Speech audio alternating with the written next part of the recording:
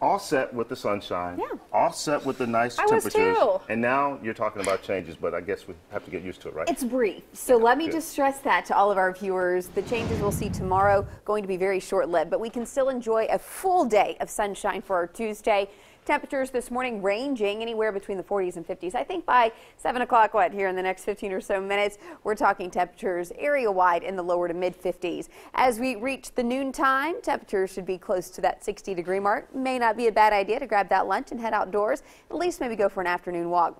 Breath of fresh air. Let me tell you why today would be such a nice day to do a walk. Well, temperatures not incredibly warm. We're still seeing pleasant temperatures in the upper 60s, and we have a dry north wind, so lower humidities and temperatures as you drive home today in the mid 60s. So today is a near picture perfect day. Plenty of sunshine fills the sky. You'll definitely need the sunglasses as you step outside. You'll need those for the drive to work, and you'll need those for the drive home from work. And as for the kids heading off to the bus this morning, especially in our northern communities, they will need a light jacket as temperatures in Coleman right now starting out at 54. Here in Birmingham, we're at 53, and although I don't show the national map very often, I do want to point out that there's a cold front that's acting as a fence to trap a lot of this cold air to our north.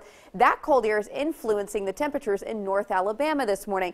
It hasn't quite reached Birmingham just yet, but that cold front is going to sweep across the state today, and that's why we will notice noticeably cooler temperatures today as compared to yesterday when we were in the mid to upper 70s. 68 for your high today, just a touch cooler, but that sunshine will abound. Clear scan on our storm track radar this morning, and we're not seeing any rain through the evening hours, but look at this. By Wednesday at 3 p.m., those clouds begin to roll in, rolling that clock forward between 4 and 5 p.m. Rain begins in northwest Alabama from about 5 to 7 p.m. That moves across west into central, and then 9 o'clock, I think it crosses over that 59-20 corridor, and that's when we could start to see that rain impacting places like Shelby County all the way down towards Clinton, Talladega over towards Anniston. From 9 o'clock until midnight, it quickly exits stage right, and the sky is actually going to clear out pretty quickly, and that's why I'm not putting any rain in your Thursday forecast, because any wet weather that we see Thursday is really going to fall